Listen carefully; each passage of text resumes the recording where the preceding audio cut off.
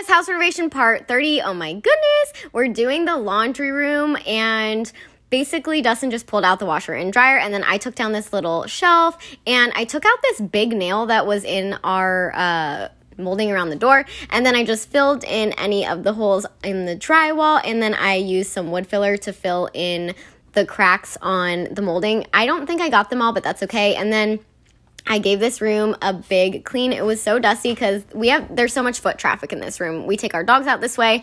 And then I took those quarter rounds off and I taped everything up because I'm going to give this whole thing a fresh coat of paint. We took the doors off and we put up plastic so that I could actually just hit every single thing with the paint gun all at once. And then I went over the molding later with a shiny, like, glossy paint, you'll see. And then we put in this new light fixture from IKEA that was only like $30, and we switched all of the outlets. Make sure to come back tomorrow because these are the floors and I'm really excited to show you.